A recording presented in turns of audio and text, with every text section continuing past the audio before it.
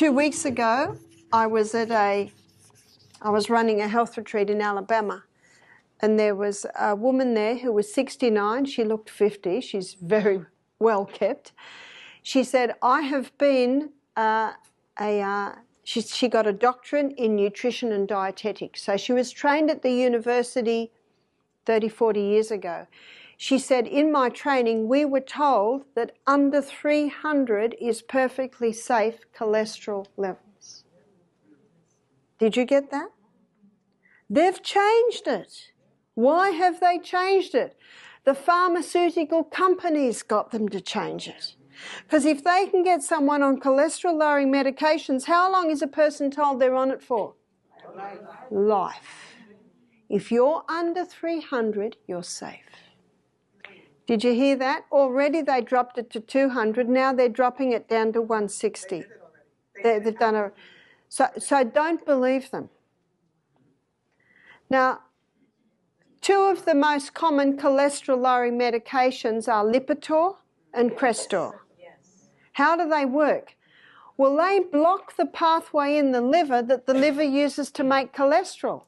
And that same pathway is what the liver uses to make coenzyme Q10. What's coenzyme Q10? Your heart protective enzyme. So a person has a heart attack, goes on Lipitor or Crestor, can increase their risk because now they haven't got coenzyme Q10. Are you ready for the side effects of Lipitor and Crestor? Memory loss, Alzheimer's, dementia, muscle wasting, and they've just added another one, breast cancer. Because our sex hormones are made from cholesterol. Did everyone hear that? This man who's been on cholesterol-lowering medication for a long time now has erectile dysfunction. Sex and memory loss? Anyone interested? Give me a break. One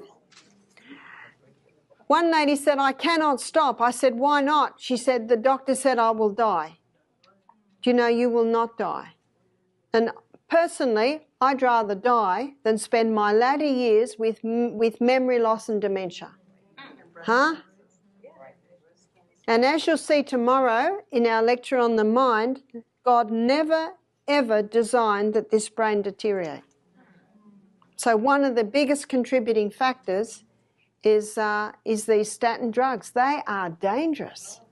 I've got some good news. If you're on cholesterol-lowering medication, you can stop today with no side effects. To blame cholesterol is like blaming the fire trucks for the fire. Well, they're always at the fire. So they must have caused it. Can you see that?